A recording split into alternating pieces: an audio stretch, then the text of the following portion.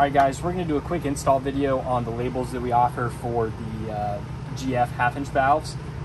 We've got water, and then we've got two different types of SH that we're field testing right now, and then we also have a detergent one. So for this video, you've got two SH ones, so just bear with me. It's going to be pretty simple. What you're going to do is you're going to pull off your handle, just like that. You'll pull your disc off, just like this, and then we're going to take a rag. Obviously yours is going to be disassembled here, but what we'll do, just so you can see, is we'll pull this old label off. These are high quality labels. They're laminated vinyl, so they're great for outdoor stuff. My truck sits outside 24/7 and I've had no issues with this stuff. The big thing that you got to look for here is the arrow orientation of the valve. These little arrows that are right here on the sides, you want to have that facing upwards. My metering valve is set up that way. So whenever I open it, it's to the left, and whenever I close it, it's to the right.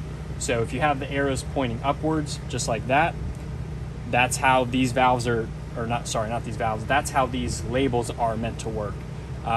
So once you have your metering system set up that way, then we can move forward with the install process.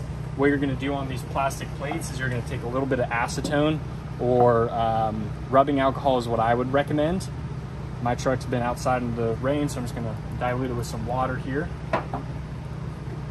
And then you're going to go around this real quick. I've got to get off the old adhesive and stuff that's on here.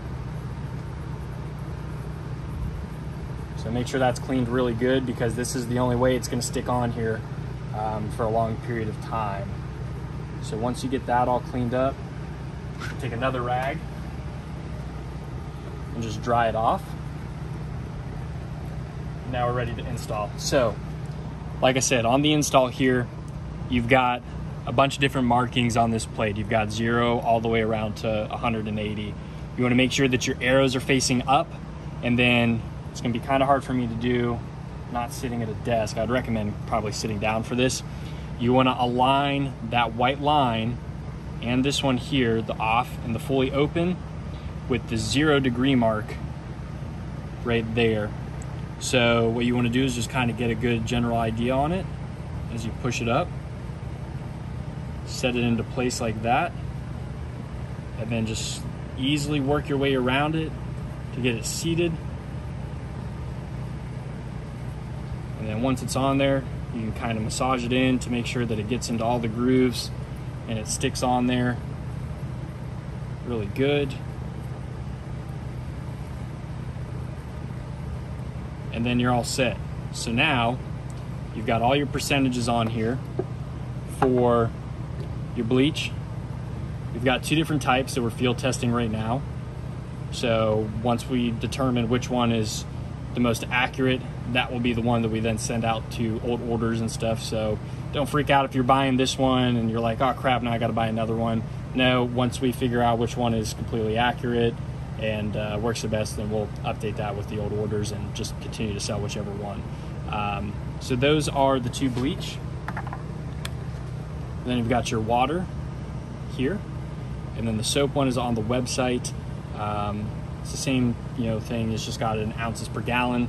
The big thing to keep in mind though with these labels and with any metering valve in general is anything that you change here, or if you have different size input lines, output lines, the hose reel lines, whatever, it is going to be a different overall ratio. So what I mean by that is my setup is 3/4 inch non-collapsible in for our inlets to the pump inlet, and then we downsize here to 1/2 inch that goes from the output of the pump to the hose reel, and then I have about 225 foot of Flexzilla 1/2 inch line. So if you have 1/2 inch inlets here and 1/2 inch all the way through and 3/8 line at the hose reel or 5/8 line at the hose reel, it is going to affect your overall percentage. So pros and cons.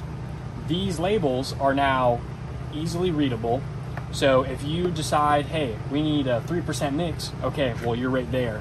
Now you don't have to sit here and convert okay, well 40 degrees on a chart equals this percentage. It's very simple. You literally can just, 2%, 4.5%, 6.25%, whatever your strength of chemical is. Same thing with the water. Now you've got a consistent, open, closed, excuse that, my soap isn't hooked up yet, but 25%, 50%, 75. It's a very accurate way to, train your guys in the field, have them have consistent, percentages, and do whatever you need to do. So for what that's worth, keep that in mind.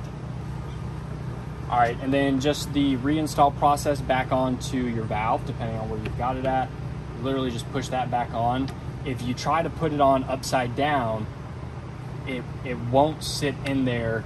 You have to force it in order to get it in there. Like, it will not sit on there flush. So there's only one way you can fit these on, unless you physically turn the valve around inside of the unions. The other thing you can do too is you can pop off this little cover.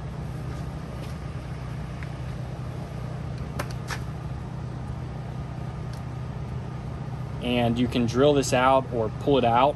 It's got a little slot right here where you can screw that into the valve there. So I don't do it on my truck. I've seen some other builds where they do it. It's definitely a good idea if you're worried about your valves coming off down the road. So now you're back up and running. And now you can easily pick whatever percentage you need to. And you got a consistent sticker that's gonna hold up.